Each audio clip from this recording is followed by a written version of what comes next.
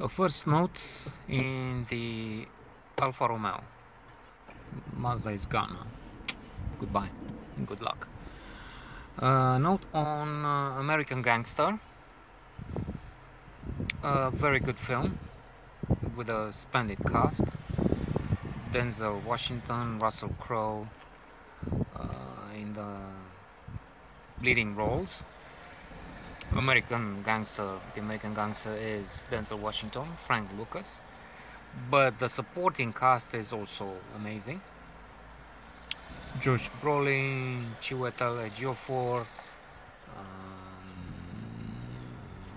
Cuba Gooding Jr., Armand Asante, Idris Elba, and the list is not finished.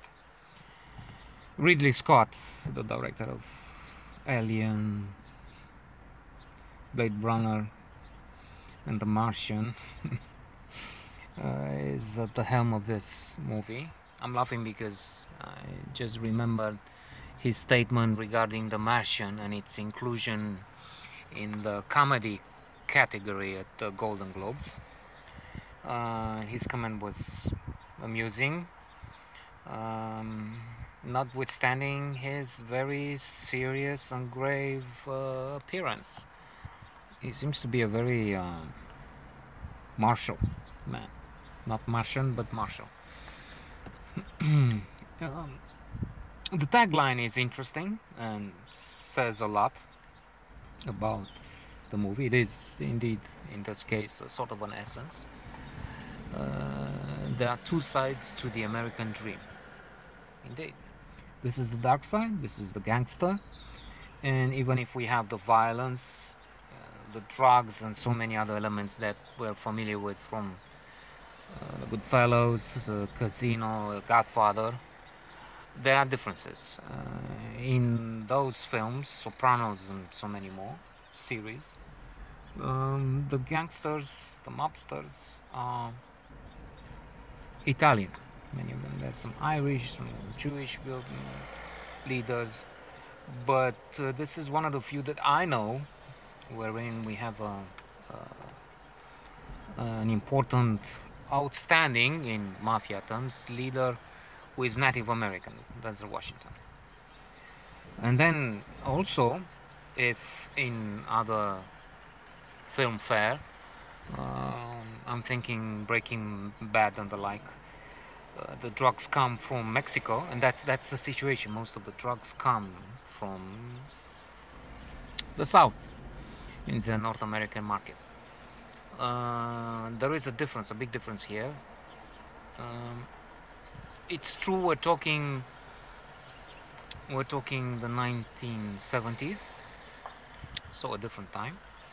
But this Frank Lucas was so ingenious and intrepid that he came up with a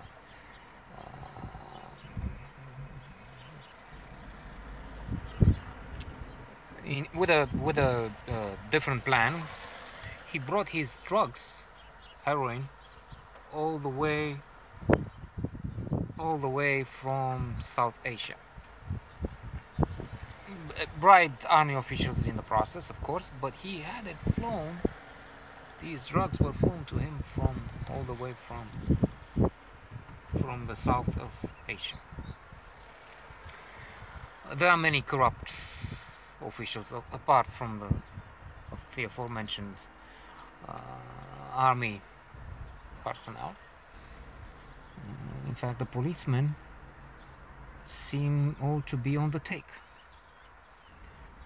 which is maybe artistic license and exaggeration, I don't know, but Josh Brolin is one of them, a leader of one such group of organized crime in policeman clothes. They're so ruthless and daring that they take the confiscated drugs from the police, acting as insiders, as police. They sell it on the street. They give it to their partners in crime and they sell it on the street. And then of course there's the character Richie of Russell Crowe, who is the only innocent man in this of importance in this whole narrative. He is so clean that he finds, I forgot the exact sum, but it's close to $1 million thereabouts, mafia money, and he hands it in. And all the others are flabbergasted, annoyed, upset. How could he do that?